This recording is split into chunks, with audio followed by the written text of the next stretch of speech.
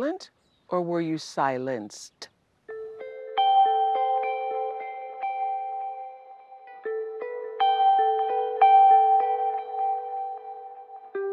I knew that if I didn't say it, that I would do it, and I just didn't want to be alive anymore. And that was a very clear and real and frightening, constant thought. But we had to go to this event, and I remember him saying, "I don't think you can go." And I said, "I can't be left alone." Because you were afraid of what you might do to yourself?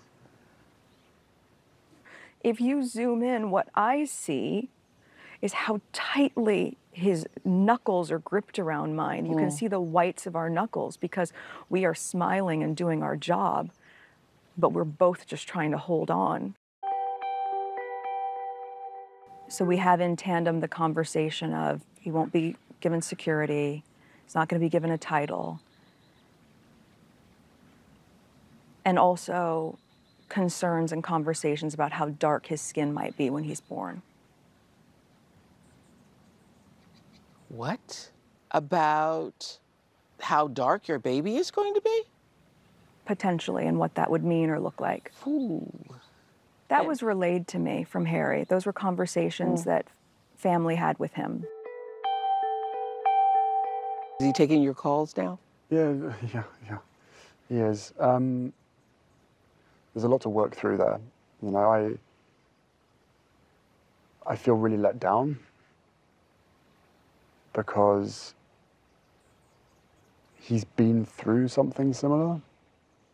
He knows what pain feels like.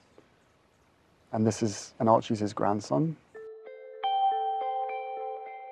Trapped within the system, like the rest of my family are. My father and my brother, they are trapped.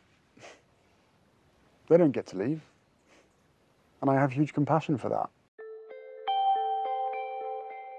Yeah, she did, without question, she saved me. I think that's lovely. I would disagree. I think he saved all of us.